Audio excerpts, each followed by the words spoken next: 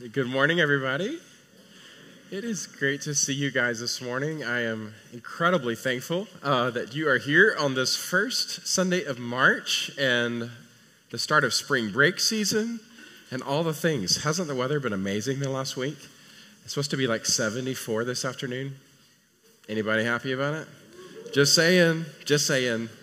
We're happy that it's warm for a few months, and then it'll get to be June. And we'll be praying for fall. So anyway, we'll take it, though, for what it is right now. It's been so fun to see some of the flowers blooming in the community. And believe it or not, it's Easter month. Isn't that crazy, everybody? So Easter's a little early this month. It's on the 31st, and I'm really excited about just the season that we have always in anticipation of Easter. I would encourage you, if you do not have a way to kind of mark the Lenten season, the time of preparation leading up to Easter, I would encourage you to check out some resources. Reach out to us if you don't know what to do. There's a fantastic book called Journey to the Cross written by Paul David Tripp that I've used for quite some time. There's also some great devotionals that are online and on apps. But I would encourage you in this season to anticipate, just with the calendar year, I think there's opportunity for us to really draw near to Jesus in a special way during the Lenten season, the time before Easter. And I would just encourage you to think about what you could do to add to kind of what you normally do on a daily basis to really consider Christ and consider his sufferings for us and just to draw near to him. So anyway, happy March. Happy March. Also, just one bit of housekeeping. Next Sunday, we begin our new spring teaching series. Have you heard? We're really excited about it. We're going to be starting a journey through the book of Colossians. And so I would encourage you to be here, of course, yourself, but also to spread the word with your community group, with your friend group, and even those who may not have ever been in our church or any church. I think it's a really wonderful opportunity with the book of Colossians, and especially in the Easter season, to just be intentional in your relationships and to invite people in that they might hear the good news of Jesus Christ. So I'm excited about that starting next Sunday. This Sunday, we're kind of in between series. And it's not just that we had to fill a random Sunday. We actually designed the start of Colossians to be next week for the opportunity to use this week. We just finished our giving series last week, moving to Colossians next week. We wanted there to be a Sunday for us to dedicate to kind of coming back to God's heart and vision around what it looks like for us to be a good citizens here of our community, what it looks like for us as believers in Jesus and followers of Jesus to live mercifully and missionally here in our city in this season. And particularly what it looks like for us as a church to be intentional as a church to do what we can to bear witness to Christ in this community and specifically to plant other churches. And so today we're going to be having an opportunity. I'm kind of like a warm-up, okay? I'm going to be sharing about 10, 15 minutes or so from God's Word. And then I'm going to be inviting Jordan and Audrey Frazier, who are church planting residents, who are pioneering our work in planting a church in Uptown community, just a little bit from here. They're going to be coming up and joining me for us together to kind of hear some updates, and then more importantly, to pray as a church as we continue to move together toward planting a church in our city in this season. Does that sound good? So if you've got your Bibles this morning, the word that God's put on my heart to share with you is from Romans chapter 10. And again, I won't be preaching extensively from this or very long from this, but I did want to kind of get our attention to God's word so that we can lay some foundations for what I believe is on God's heart for us and for you in this season. We've been saying all year long, last summer our elder team prayed and asked God for a word for our church and prayed and asked God to really show us what it was that we were supposed to be really focused on and dedicated for the season ahead. And what he gave us, we've summarized in a simple statement. We've said it like this: we believe that God's called us to foster a merciful and missional presence in Memphis, one neighbor at a time. If you've been around this year, you've heard this again and again, this heart that God has for this city. We know that many of us are not from Memphis originally.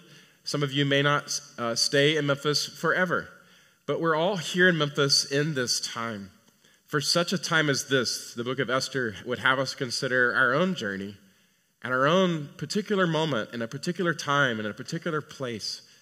And for such a time as this, we're all here. God in his sovereignty and in his providence has placed us here together, and I'm so grateful.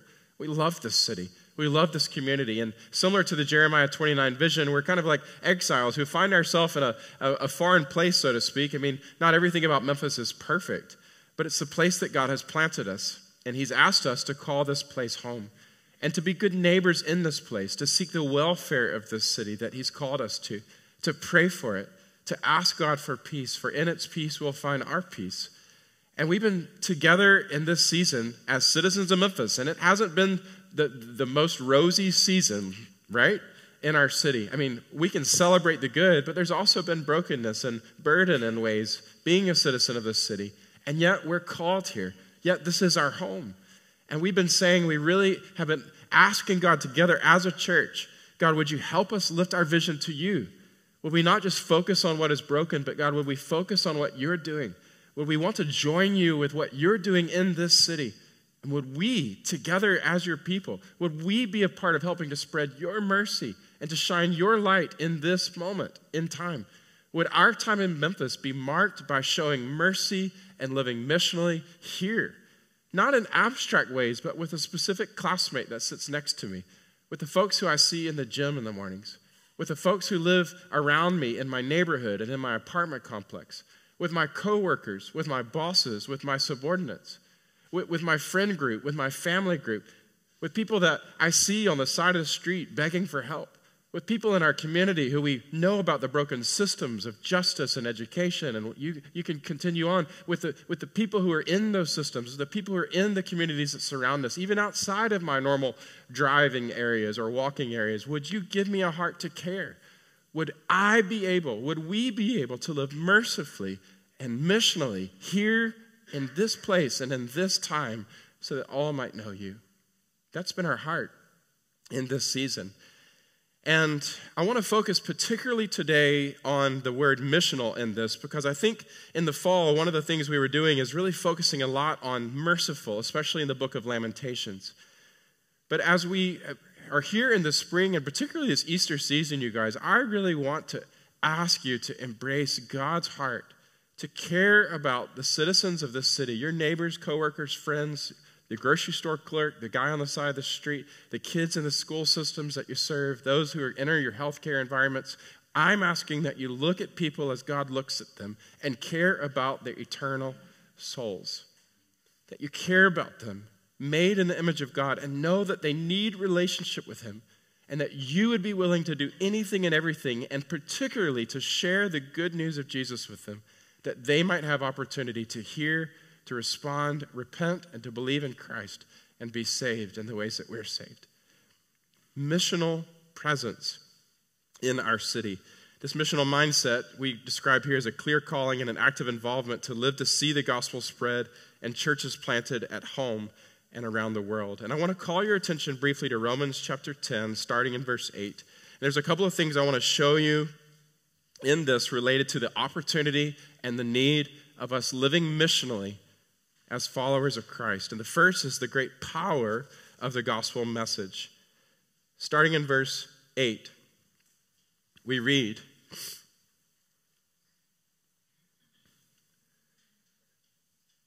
"But what does it say? The word is near you, in your mouth and in your heart." That is the word of faith that we proclaim, because if you confess with your mouth that Jesus is Lord and believe in your heart that God raised him from the dead, you will be saved. For with the heart one believes and is justified, and with the mouth one confesses and is saved. For the scripture says, everyone who believes in him will not be put to shame. For there is no distinction between Jew and Greek, for the same Lord is Lord of all, bestowing his riches on all who call on him. I am so thankful that we have a God who is willing and able to save. Aren't you thankful that Jesus Christ saves? And that anyone and everyone, regardless of race, regardless of gender, regardless of class, regardless of background, regardless of their brokenness and their story, you know your brokenness, you know your story, and that he set his love upon you, that he came to live, that he might give you his righteousness freely as a gift. He came to die, not because he had to, but because you deserved to. In your place, he died for your sin, that he was buried in the ground, taking the place that you deserve to be. And after 3 days, he rose again to new life, that he might show that he is victorious over sin and Satan and death itself. He lives today as the triumphant king. And in his love for you, he extends an opportunity for you to believe upon him, to turn from sin, to confess truly he is God, truly he can save, and to believe upon him and experience new life in him. Aren't you grateful for a Savior in Jesus Christ? And aren't you grateful for his indiscriminate love for all people? This is who our Savior is. And the message of Jesus Christ is powerful. It can change us. It can change anyone who believes. We are not ashamed of the gospel, the good news of Jesus Christ. It's like a breakthrough. It is the power of God to save for all who believe in him. We're not ashamed of Jesus. He is wonderful. He is Savior. There's the power in the gospel message, and there's an urgency, secondly, of gospel expansion. If you look at the scripture, there in verse 13, he says, "For everyone who calls on the name of the Lord will be saved." This is the good news. If you call upon Jesus, you can be saved.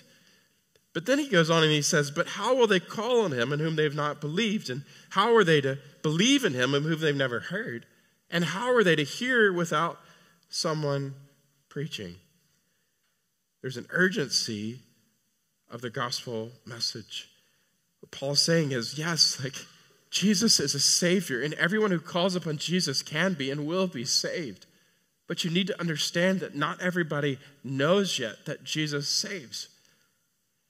How can they call on him if they've never believed in him? And how can they believe in him if they've never heard of him? And how can they hear of him if no one has told them? Here in Memphis, in our community, we often think about missions around the world, but well over 60% of our community would qualify themselves as religious. And yet you guys don't need me to tell you this. You know this because you've probably been in many personal conversations. I would conjecture that so many of that percentage, I don't know the exact amount, but so much of even those who would consider themselves religious or even identify as Christian have probably never heard a clear gospel message. They never had someone to actually look them in the eyes and say, "Do you know that God loves you?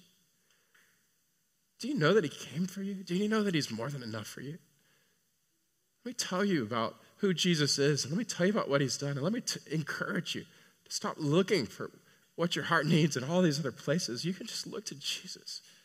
You can be broken over your sin, and you can trust in him, and you can experience new life in him." I wonder, even here in religious Memphis, how many people have actually heard a clear gospel witness from someone else who loves them and has taken time to actually share that good message with them? It's something that's needed. We can't sit back and afford to wait for some other people to reach our neighbors and our coworkers and our friends. It's like firefighters. We have several of them in our community here who rush into a burning building. The other day I saw this huge building burning over in Midtown, and just after I saw Nate Douglas in our church at the Kroger, and he smelled so much like smoke. And I just looked him in the eyes and I said, "Nate, thank you. Thank you for what you do. It's crazy that you run into a place of great need." But we as Christians are like that. We run into the places of greatest need. I was listening to Paul Young just a few days ago give an interview with the Daily Memphian. He met with some gang leaders, and he got a lot of crap about it. People are going, "Why are you meeting with the gang leaders instead of arresting him?" He said, "I wanted to have a conversation with him. He's trying to negotiate a 7-day ceasefire in our city, and regardless of your politic, I think a ceasefire is a good thing. Can I get a witness?" But he said one of the things that he learned as he was sitting with a gang leader, he said he was asking him about these young kids that are involved in all this violence and what it's going to take to stop. And he said the gang leader looked at him and said, "You need to understand something. They're bored and they're hopeless." This is their gang leader.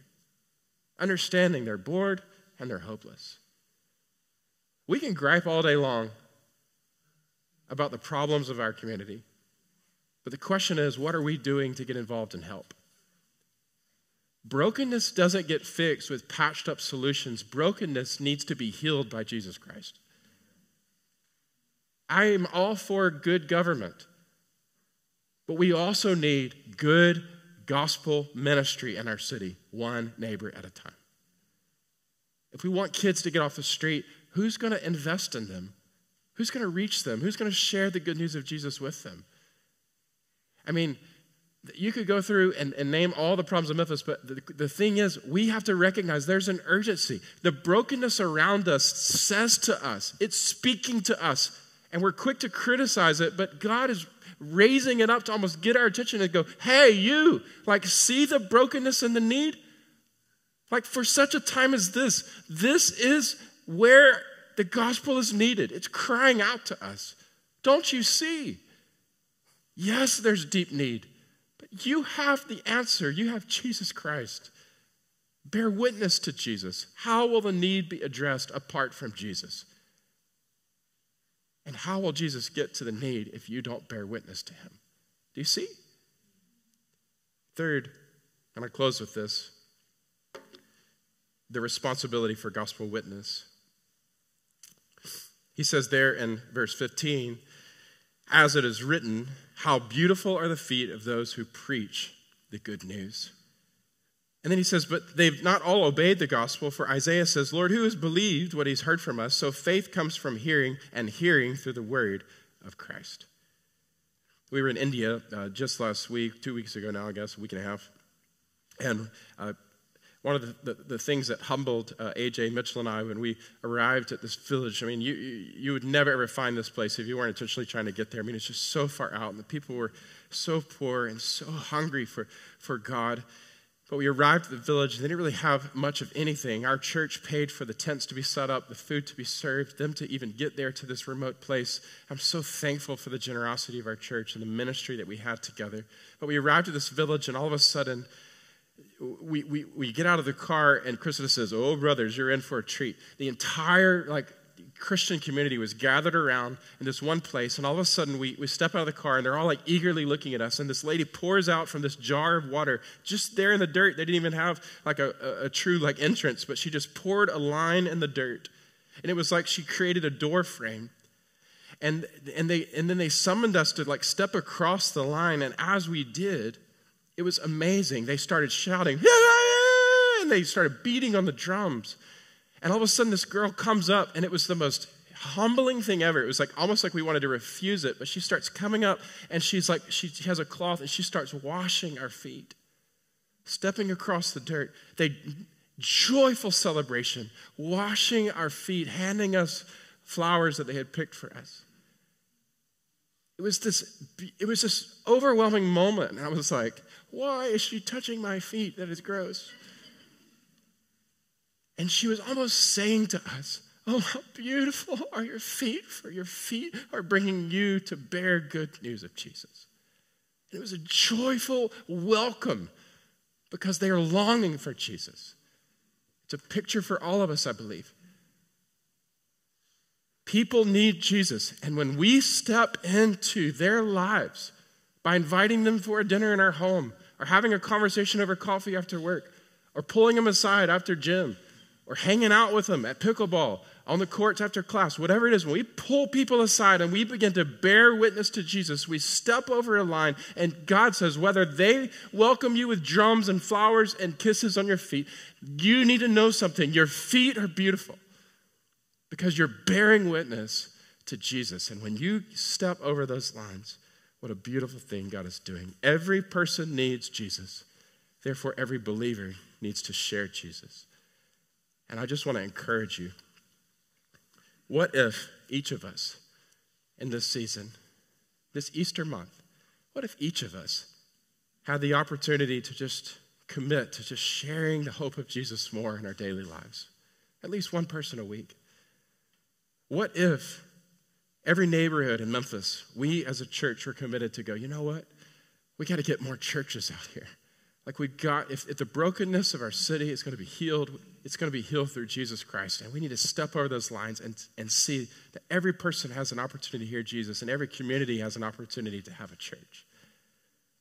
And what if all of us embrace this personal calling and ambition to just make much of Jesus, to be bold in sharing the life-changing, hope-filled message of Jesus for such a time as this. I'm going to call Jordan and Audrey Frazier to the stage, and I would encourage you to give them a huge round of applause.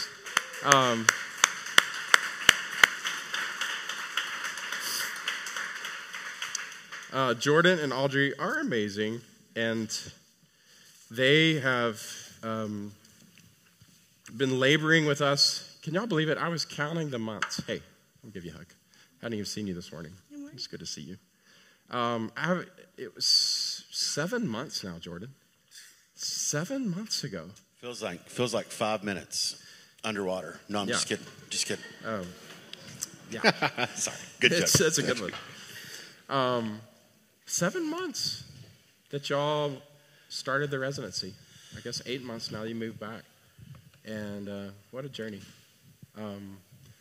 First of all, I just want y'all to know how much I love you, how much we love you as a church, how thankful we are for you, how proud we are of what God's done through you already and what he's doing. We want this time to be a time of just update. There's personal mission for all of us, but also there's a corporate kind of mission that we have in this season as we're thinking about what Memphis needs and the desire for more churches in our city.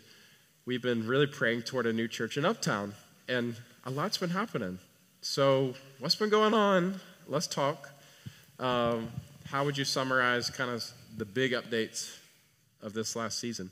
Yeah, it's crazy. I look back at the last 7 months, and it's kind of a whirlwind thinking through all that we've experienced and we've worked through, and as we're preparing to plant. And you can summarize it kind of 3 ways, I think, is the best way to do it. The first way is like community engagement and development, relationships in the community, knowing our neighbors, getting invested in different groups that are doing things like neighborhood watches, or being a part of different ways that we can serve in Uptown, trying to reconnect with people that we had previous connections with, and then trying to establish new ones. I think the second thing is just a lot of personal growth and like leadership and organization. So kind of how I spend my time throughout the week. Some of my week is here just trudging through things that I just haven't learned yet. Yeah. And learning through reading with tons of books. I've got it's funny, I remember there was a particular month where I was assigned 2 1,000-page books, and I looked at Barrett and I was like, Barrett, come on now, what are we doing? But it's been really good in that those things have been super helpful as information and knowledge that I can partner with real experiences that I'm living in as we're working in Uptown. And the last would be just a development of what we think the church looks like with vision and values and the mission of what we feel called to and what we think God's calling us in. That's awesome. All right, so stories on, you're saying community involvement. How has that been reflected in this last season, and what are the ways that you've been kind of being invested in Uptown? I know y'all moved in, and I know a lot of our members have been to your house, especially spaghetti nights. Pretty awesome. And I know it's a community you've loved a lot for a long time, but what does that look like in these last 7-8 months in terms of y'all's investment and involvement? What have you seen God doing? How have you joined him in that? So we moved in, and we got to know our neighbors immediately. That was really important for us to know who lives on our street in particular. Yeah. And then, like Jordan said, reconnecting with people that we had known previously. We lived in Uptown before we moved to Nashville. And one of the things that I got to do in this last season was there are practical needs in our neighborhood. And so one of the things I got to do recently was go around and tape light poles and report lights that are out. So we got together a group of people to do that, and I was in a group with 2 neighbors that I had known previously, and so just got to ride around with them and check out all the light poles. Well, that opens itself up to conversation. Yeah. And so we just spent that time, and it was a Saturday night, and so one of them was like, it's cold, and it's Saturday night, and we've got church in the morning, you know, and I was like, oh, well, where do you go to church? And that opened itself up to a conversation that I really didn't expect. I was just expecting an answer, like I go to so-and-so, you know. But the reality was that she doesn't have a church home, that she, post-COVID, has not returned in person. But more than that, she shared all of her hurt from her past. I mean, she went back to, like, my parents left me when I was 5, and I was raised by my grandparents, and this and that, and just went all the way back. And I wasn't expecting that, but it showed that, like, God was already there. He was already working in that moment, that he was preparing that time for me to be there, to be with her, to listen to her story. The rapport that we had from when we lived here before was still there after 6 long years of being gone and silent. God was still moving and working in people's hearts in our neighborhood. And all I did was ask, you know, and she was ready to just share. And so I think anytime that we can just be there, just be involved, be next to the people and be ready for a conversation, it's there. God is moving. He is working. He is ready for the time, you know. Yeah, it's really funny because sometimes the most mundane things actually end up being like the holiest things. And you walk into things thinking this is just another meeting or this is just another time that I'm investing, and you walk away going, all right, Lord, you showed up in a way that I couldn't have manufactured myself. Like last week, I went to a meeting that has not been profitable at all for me. It has just been a thing that I go to, and there's a lot of people in there that I now network with, but it has felt a lot of times like a waste of time. And I remember going in there and just being obedient. All right, Lord, I know that I need to be here. I just whatever comes from this comes from this. And within that meeting, I had connections with 3 different people in 3 totally different ways that met questions that I was having about the church plant. So one was ways to invest, and I ended up sitting next to a lady who's a new business owner in our neighborhood. They're opening up in April, and they're gonna have a big event in April where they open up. And I just said, hey, we would love to help put that on for you. Like, I've got bodies that could come and be of help. I think she's wanting to do something like a 5K walk and run as they open their business, which would be so cool in our neighborhood.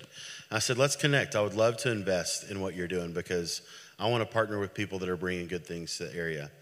And then a guy sought me out that has access to understanding different properties in our area. And one of the big things that we're looking for right now is a place to meet. And so as we had just met, he said, hey, where are you guys currently meeting? I said, well, we're looking for a place. And he's like, well, what do you need? And so I was like, well, I don't know. Here's what I'm thinking. He's like, let me see what we have. Let me see what access to different buildings and properties we have, and we'll get back in touch. And then lastly, it was a neighbor that was at the meeting who's already investing in kids in the community. She teaches yoga on Wednesday nights to kids in our community center, which I think is hilarious and fascinating. Yes, absolutely.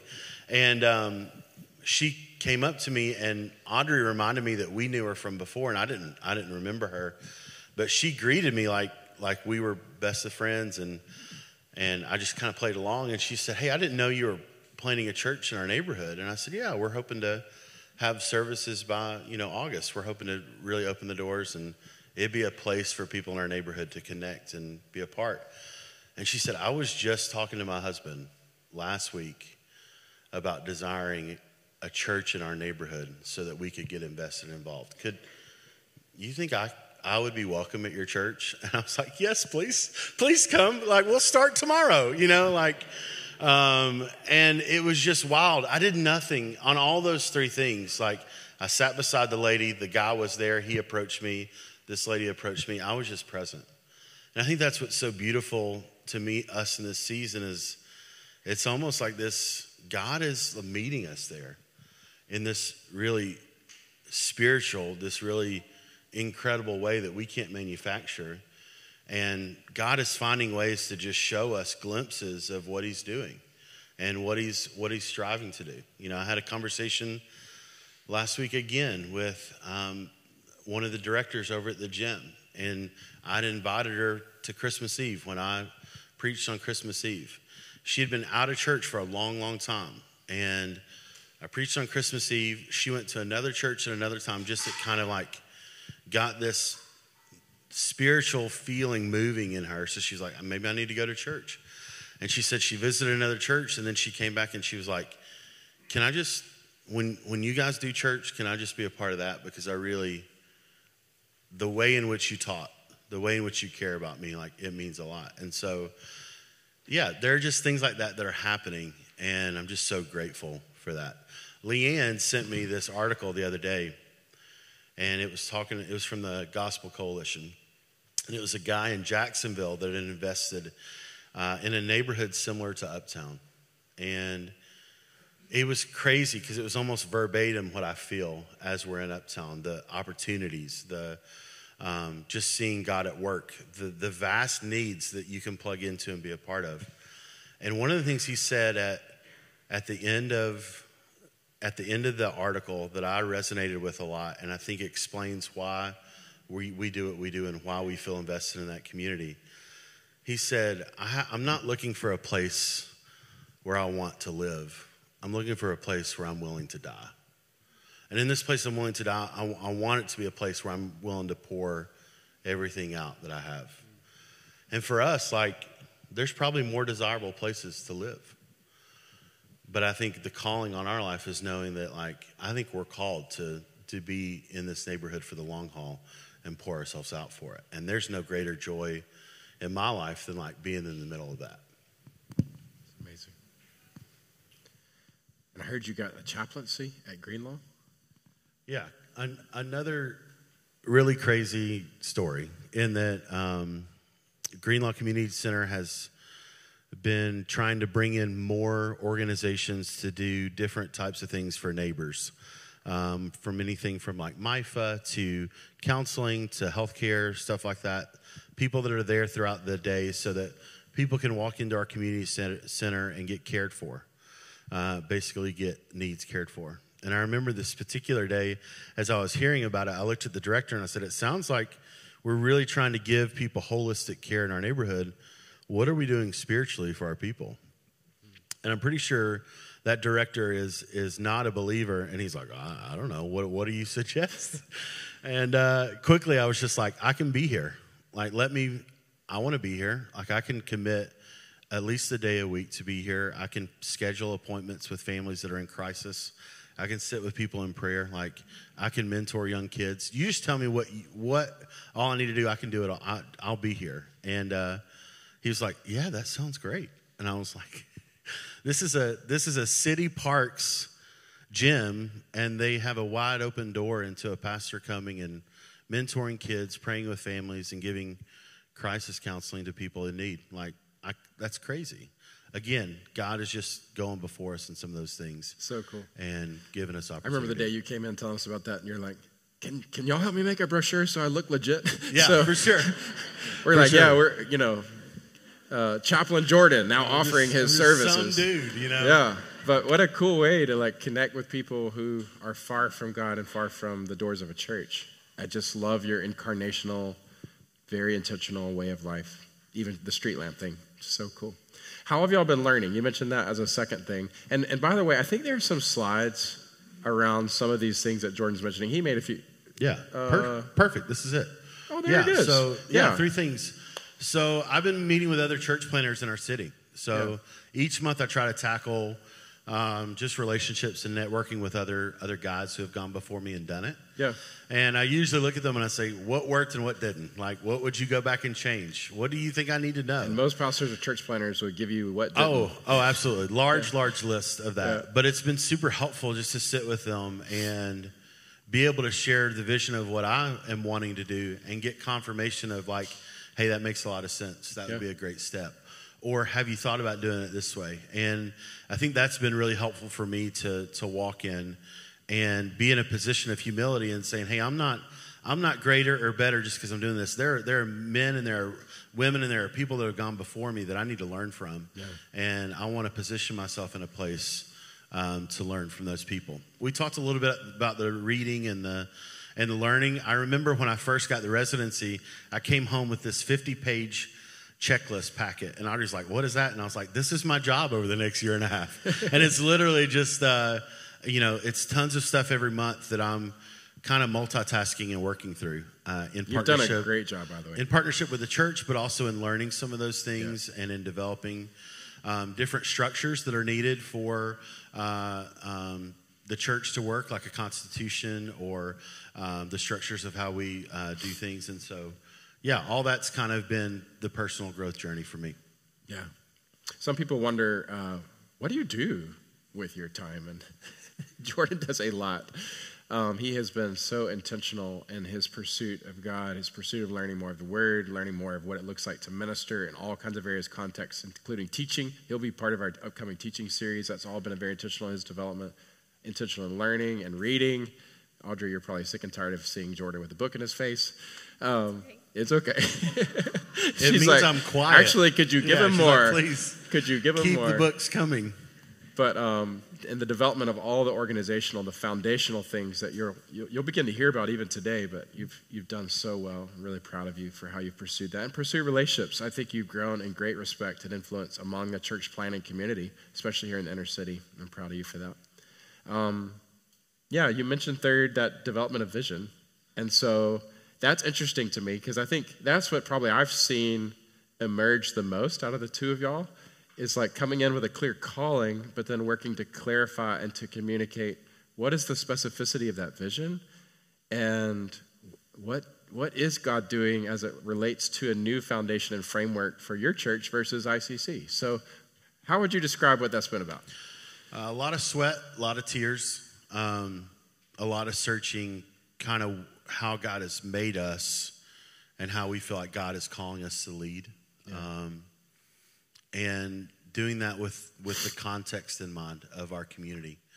It's had to look like relearning our community in a way to understand what needs our community has and what type of church best impacts people in our community. And so anything from our constitution and learning like what could be obstacles or stumbling blocks for people in a church constitutionalized, and how do we maintain our convictions to the Bible, our convictions, like, and understanding theologically, also while giving, understanding the context of how that meets people. And the same thing is true for, it's called a vision frame. We got that from a guy named Will Mancini, who's done a lot of work. We've actually used him here at ICC for a lot of the vision stuff that we've done, but he's done a lot of work just creating, I think he saw a lot of aimless churches that knew that they were supposed to get together and worship and pray and fellowship together, but didn't really have an understanding of what else God was calling them to. And in that, there were a couple books that he wrote that have been great resources, but it's just developing just an idea of what it is that God is wanting to do in Uptown. And after a long process of like mulling through different things, I remember we had a specific day where we sat outside of a coffee shop. You probably remember this. You're probably going to talk about it. Robbie Barrett and I sat outside a coffee shop, and I had written this long paragraph of after weeks and months of like trying to like understand in 5 years what I want the church to look like. And I'd written this long paragraph, and I just went through it, and I couldn't get all the way through it. I just started crying. And Barrett and Robbie started crying, and we were just three white dudes in a black neighborhood sitting out on chairs, and people are driving by wondering, what in the world are these dudes doing? And it was kind of the birth of a lot of really deep heart things that I think led us to just a more simplified understanding of what it is we want the church to be. You know, for ICC, we've had a mission statement or a vision statement for a long time. We are being transformed by Jesus to impact our world, right? I remember years and years ago as we mulled through that and tried to figure out what that looked like. And so it's really exciting to me to get to a place where I felt like this is what the Uptown Church Plant is about. This is the statement that we want to hang our hat on. And that statement is this. This is just developed in the last couple months, but we are a community changed by Jesus, fostering justice, mercy, and hope in Uptown. And I look at that statement, and it involves like true sense of community, of people that care for each other. And we care for each other in a way because ultimately it's Jesus that we rally around other than everything else. And then it's 3 unique ways for us to be involved in Uptown. Uptown involvement in justice, in mercy, and in bringing hope. And so that's kind of a baby that was birthed after a long process of figuring out what it is we really are supposed to do in Uptown and what is God calling us to. So beautiful. And so unique. It's coming from our church, this new church plant, but it's, even though, like you said, so theologically similar, contextually, I just love how God has like given y'all freedom to just express the richness of the gospel and some of the nuances of the gospel in ways that I think will connect so deeply and importantly there in Uptown. And can I say something real fast? I think part of it is, and I want to encourage the church in this, part of the reason we got to this place, and even when we talk about values in a little bit later, we got to do that because there was a freedom and a humility of our church, of our leaders to say, hey, we've been in this area for a long time. We've struggled to do ministry well in this area. We think God's calling us to church plant because that's how we reach these people. We have a heart to reach these people, but we may not know how to do it ourselves. And what I'm so encouraged by is the freedom and the grace that I've had to walk into things that God has convicted me on and to be able to be so different and yet be able to rally around like just the grace that God gives all of us. And so I just want to thank you and the church for that, in that this is really a partnership that has allowed a lot of fruit and growth because of your willingness to be humble and your willingness to allow me to walk in things and learn things kind of on my own. Yeah, it's a great joy for all of us. Tell me, okay, so y'all are expressing things differently, and you've embraced values that are unique to who you are and how God's called you, made you, and what's needed in Uptown. So maybe talk to us a little bit about, I think, one of the greatest areas of uniqueness, and that is y'all's values that you've expressed for the church plant. Yeah, one of the ones that's the same, and everybody can take a deep sigh of relief, is we lead from the Bible. That is something that we're committed to. I didn't give you the freedom to change that one. It's something that we're committed to as a value. We think that God's word is what helps guide us to live our life closest to Jesus, right? We believe that when we make decisions, we've got to look to Scripture. We believe that when we teach, we got to not teach from what we may desire, but really go to the source material and do that well and lead people out of that well. So that one is the same. Audrey's going to tell you about the second one, which is probably super unique to Audrey and I.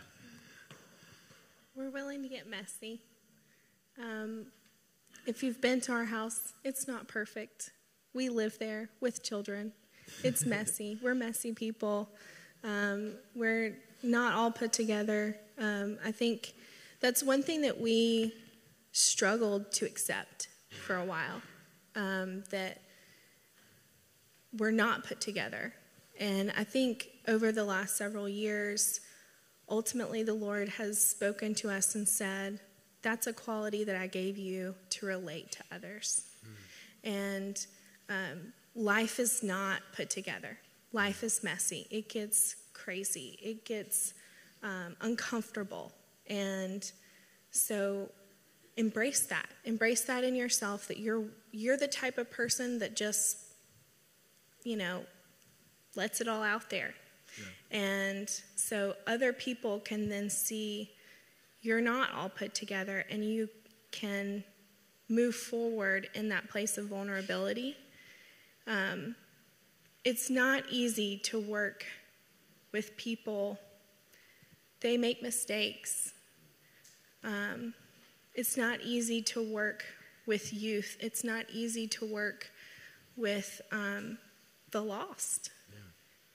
We can't expect that life is going to be smooth and go well.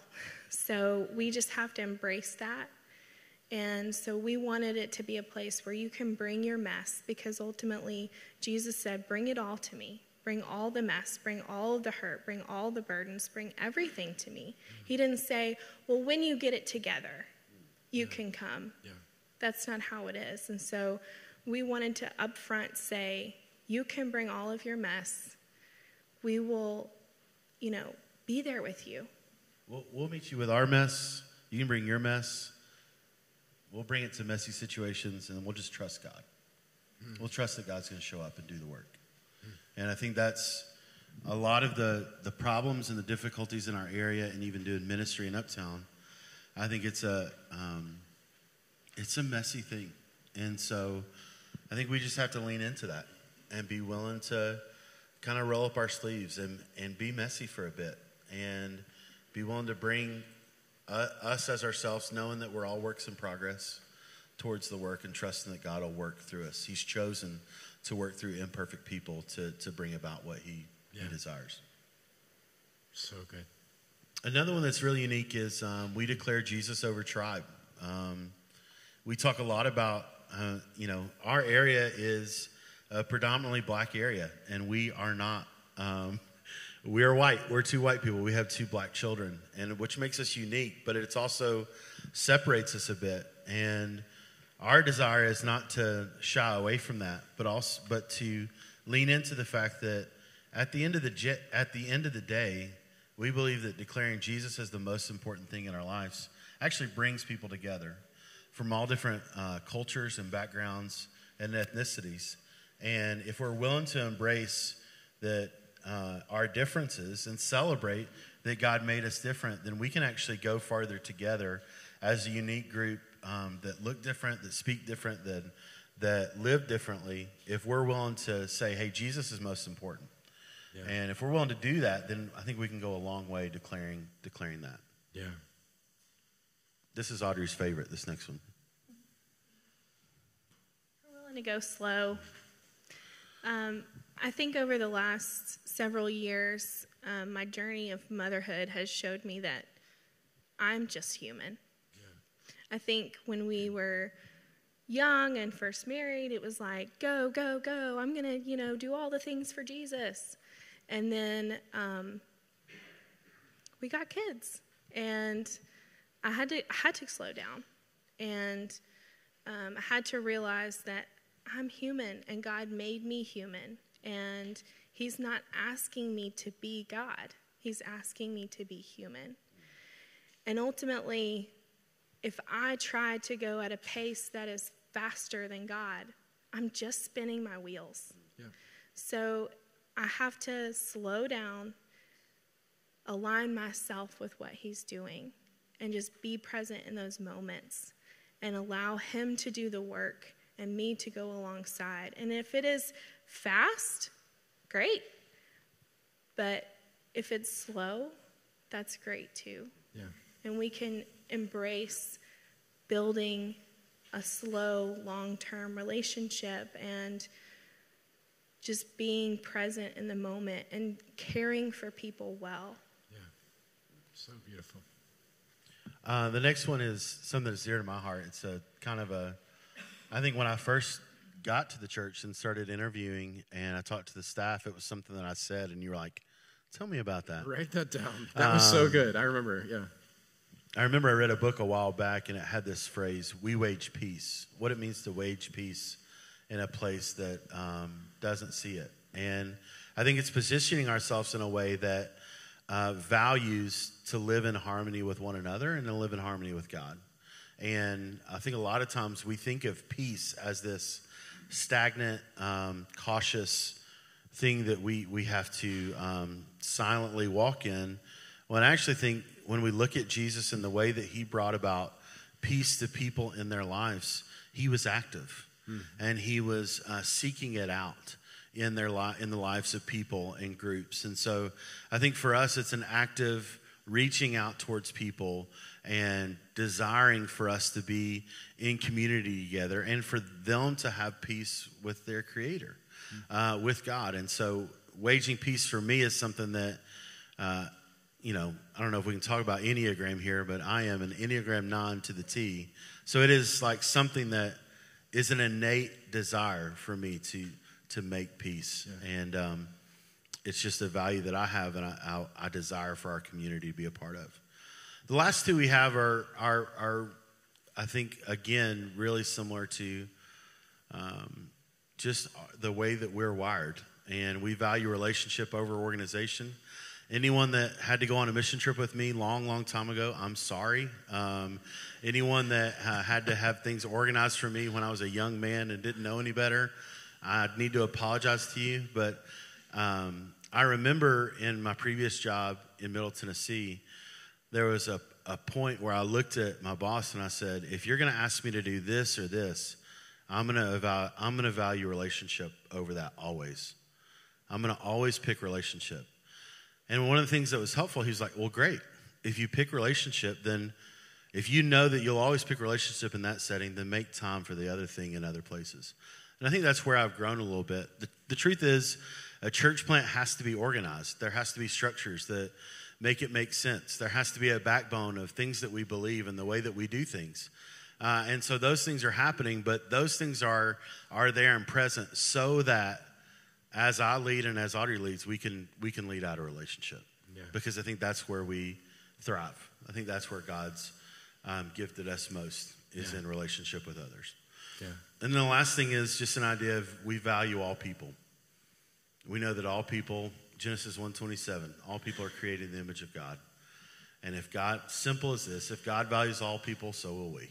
Yeah. And I think that message to our neighbors, to people that live differently, look differently, I think that's a message that we've got to carry strongly in our neighborhood. It's like we see the value in what you do and who you are. And we want you to know that God sees you where you are. So, yeah, those are our values. What do y'all think, church? Pretty amazing, right? I'm like, it's so beautiful. It's just so breathed by God. I mean, I remember the day we were sitting at Mug and Coffee and we were just crying. But seeing all of this come to, these things have been in your heart. These are ways you've known the Lord and seen the Lord and felt the call of the Lord. But to see them expressed so clearly now that others, all of us can hear it and go, yes, like that is right. And that's exactly what Uptown needs. Like it's a beautiful, beautiful thing. And so thank you for investing all that you've invested to this point to be able to even cast this vision for us. I know that many of us probably last heard an update. We were in November and we were talking about those like prayer nights, the Uptown interest nights, and we were really praying back in the fall toward the formation of a core team. And that's still something we have in our vision as a ICC church is wanting to send out. We had named, I think early on, 10 people to form a core team to join you in what God is doing in Uptown. So what's the update there? And how can we pray? Yeah, so earlier this month, or actually in February, I guess mid-February, we kind of circled back with, we had been talking to a lot of those people throughout the winter, but we circled back with all of them and for the first time gathered the majority of them together face to face because most of those conversations were conversations Audrey and I had over dinner or at coffee individually with people, and we hadn't actually gathered everyone together so that they see like, oh, you're curious about this? I'm curious about this too. And so we gathered them together in mid-February and actually did some of the similar things we've done today and talked through our vision and our values, answered questions, and just fellowship together and got to be together. And one of the things I said in that time was, in this room, I think there are people who are called to come and be a part of this with us, and I think there are people who may be fans. Yeah. And we're going to need fans. Like, we're going to need people that support the work for us. But I need to, in this room, I need to know who those people are. And so I remember sitting with just those people and said, hey, I'm gonna give you a couple weeks to just pray, work through this. Yeah. I'm going to give you a couple weeks to ask God. I'm going to give you a couple weeks to follow back with me if there are more questions that you have. And after that couple weeks, I'm just going to come and say, hey, where are you at? What's going on? Are you in or are you out? Yeah. And I think that just giving that clear vision of saying, hey, we've got to know so that we can move forward, because there's so much that we need to do before August. There's training, there's outreach events that we need to do. There's time together where we just need to be together in prayer and fasting and time of worship together as we prepare to launch and lead this thing. And so with that, I think we have several right now who have said, hey, I'm in. Yeah. I want to be a part. And for those people, you know who you are, just know that my heart is so glad and excited to do the work of ministry with you in the coming weeks, months, years. And then we have others who I think are still trying to figure it out. But one of the things we're really trying to do is keep that core team at a small enough number so that it is not ICC overwhelming Uptown, but it's a small group of people who are committed to Uptown, so that the hope is in August, when we launch, we're actually dwarfed by the amount of people that show up that first Sunday or in the first few months, because it's truly a church for Uptown people and not a ICC church in Uptown. Yeah. And so as scary as it is to keep that team small, I think it's also right missiologically and as we plant that church, so that our neighbors don't feel like targets. Our neighbors feel like people that are valued. Yeah. And they see the church as theirs from the very beginning. So that's where we're at. It's so beautiful. And so important. And we're going to ask you, everybody, this over the next months. Please do not plan on being a looky-loo in August, okay? So we don't need to go over there and just be like, I want to go show up one Sunday. And, you know, they would love to have you, but hang out with them another time. It's really important that for our church, that we're disadvantaging ourselves in terms of the number compared to Uptown residents, because it really needs to be only those who are core committed to this church planting movement, and then trying to reach the rest of all attenders organically through relationship from the neighborhood. So we don't want to mess that up, right? You don't want to mess that up. But what you can do, I think, is continue to pray for God to touch the hearts of those who are in our church, who he's wanting to be a part of that committed group. Absolutely. Yeah. So go ahead. Go ahead. You want to give an update of ways to pray on? Yeah. I was going to say, speaking of prayer, how can we pray? And we'll close our time like that. Yeah. So we believe in the power of prayer. Yeah. I mean, we definitely think that prayer moves mountains. We've seen it personally in our lives. If you don't know us, come and find us and find out how prayer has moved in our lives. It's been incredible. So when I ask you to pray, I really am asking you to pray. Yeah. And because I believe that the work will be done through prayer. Yeah. So first and foremost, we need a location. If you've been to our house, you've probably been crowded. So it's too small to start a church in. Yeah. So we need a location. I think also it would be really great for our community to have a building, a space, a safe place where they know this is our church. Yeah. So please pray for a location. I do think God is opening doors in that area, but we'd like to get there. Pray for our community and for our neighbors, the people that their hearts are open, that pray that they are, ready and willing to have relationship with us, that they are open to this spiritual movement in our neighborhood. Just pray for them as we're meeting them, that we communicate well, that we communicate love. Just pray that their hearts are softened to the word. Yeah. And then pray for our team. Like we were just talking about, like pray for our core team, that they feel conviction, that they feel the calling, because we want to know that they're committed, and pray that they feel that they are walking alongside the Lord and the Holy Spirit and feeling that. Pray that they're able to be in the Word regularly. Pray that they are willing to hear from the training that we do over the next several months, that their posture is one of learning and humility. Yeah. And to add on to that for that team real quickly, I think pray for the spiritual health of those people. If you imagine like the courage of, I've established myself in a community that has cared for me, has loved me, has guided me, and I'm feeling that I'm called to something brand new, and it's smaller and it's scarier, and how do I do that? And even if I decide to do that, there's all these emotions of grief, of here's what I'm giving up, or here's what I'm losing, or here's what I'm sacrificing. And I think the truth is, like, we've got to lean into that and understand that those are real feelings that people are going to have. They're real feelings that I have, even thinking of some of the loneliness of it. And so I just want to pray for those people that are making that choice, that they just love them well in this season. If you know someone who said, hey, this is what I'm going to do, my prayer is over the next few months, you would just pour out love over them so that they know that God is taking care of them. What a good way. Well, as we close today, I know that we've made a QR code. If anybody, you ICC and QR codes. We love them. We love them.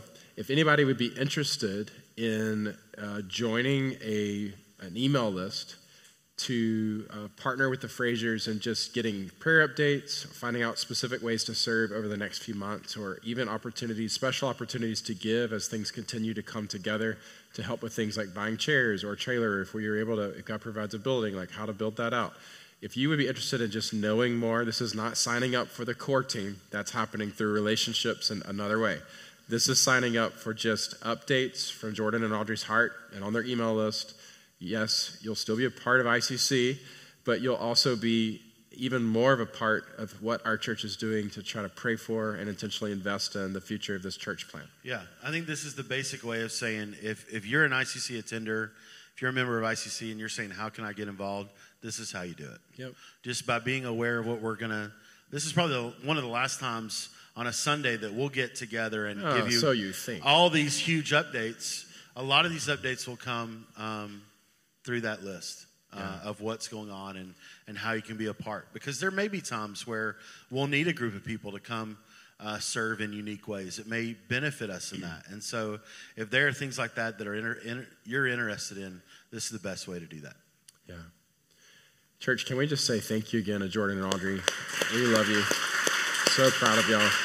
Thankful for you. We're with you. We're with you all the way. And it will not be the last time on a Sunday we focus on this because it's really, really important. And one of the most important things I think we've ever done as a church, and really special.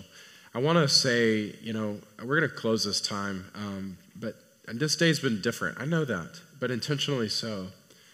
It's really important to me as your pastor to say to you, this work of church planning biblically is done. Churches plant churches. It's not just Jordan and Audrey. It's not just the leadership. We as a church are having the joy of getting to be a part of what God is doing and seeing this new church birthed from our church. And every single one of us as members has that opportunity to find joy in it, to be a part of praying for it, and to do what we can to be invested in it.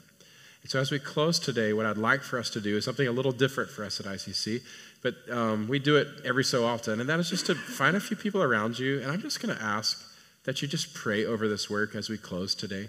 I think that'd be the best way for us to kind of end our time together, is just to say, God, it's like the song that it says, just establish the work of our hands. It's in the sense of like, God, we can't do this, but Lord, you can. And we believe this is what you're doing. You have a heart for our city. You have a heart for Uptown.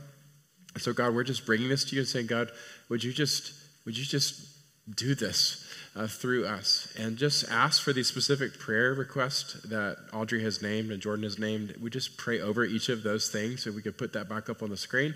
You can pray over those things and even pray for your own personal sense of merciful missional presence in this season. Like I shared from Romans 10, I really believe God has something for you I think there are people around you day to day that really need Jesus. There are people in your life right now that need Jesus. And God has you in their life that you might bear witness to him. And so I'm just asking that you also just pray for your own merciful missional presence with your neighbors in this season of great opportunity and need. Okay? So find some folks right around you. We'll close in prayer, and then we'll sing a song, and we'll use that as our kind of close for worship. But thank you again. I'm going to pray with y'all before you go. We can pray now.